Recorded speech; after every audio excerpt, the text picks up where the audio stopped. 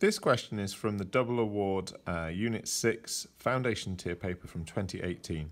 It's a data analysis and a little bit of recall within this question. The first thing they want us to do is they want us to remember that the solar system was formed by the collapsing of a cloud of dust and gas. That's one of those things you just need to learn, I'm afraid. And then they've given us this great big table full of information for us to pick some things out from. So they want us, first of all, to describe how the temperature on a planet depends on the distance from the sun. So along the top here, we've got the distances from the sun, and as you can see, they're getting bigger as they go that way. And then here we've got the temperature on those planets, and you can see they're getting colder as they go that way. So I would say the bigger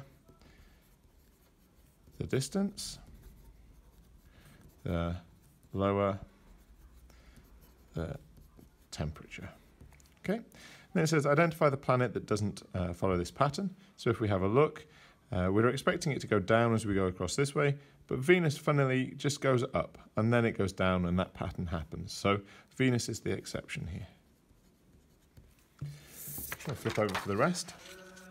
The next bit here is about an asteroid in the asteroid belt, and we're asked to estimate its temperature. So what you need to remember is that there is an asteroid belt between Mars and Jupiter.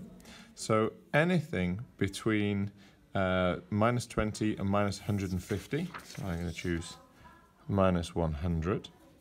Estimate the orbital time. So again, I'm doing the same as I did before. So the orbital time is 2 and 12, so anywhere in between there. So let's go for 7.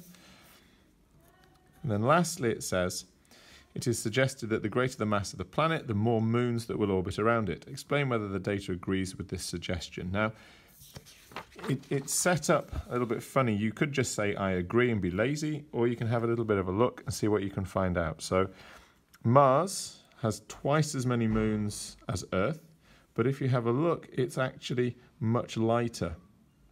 And then again here, we've got Neptune is heavier than Uranus, but it's got less moons.